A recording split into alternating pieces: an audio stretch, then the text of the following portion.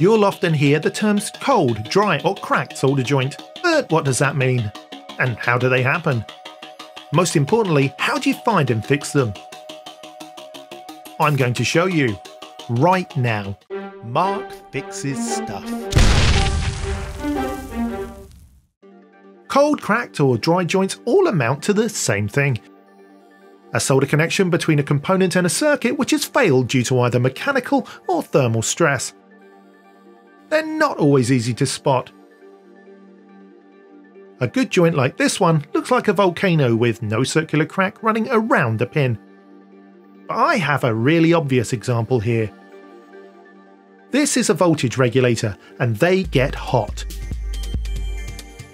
The constant heating and cooling has caused a fracture in all three of its pin solder joints. Gentle pressure on the regulator shows that this component is hardly attached to the board.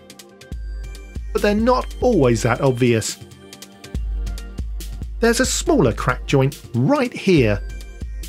It can be worth grabbing a magnifying glass if you're at all unsure. So we found it, but how do we fix it?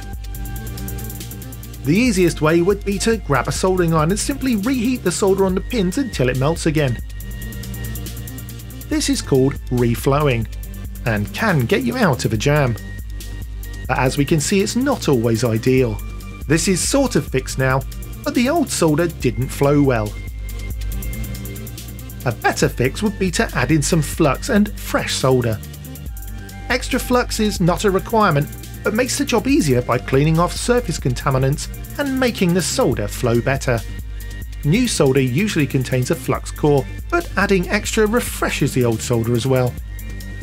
When you're soldering, make sure you hold the iron on the component leg and the board to heat both at the same time. Now the component is soldered back in properly, with no more movement on the pins in the circuit board. So, that's how you find and fix those janky joints. Big thanks to my Patreons who make my videos possible.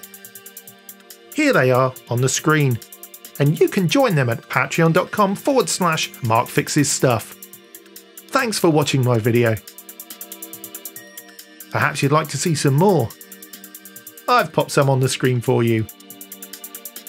Bye!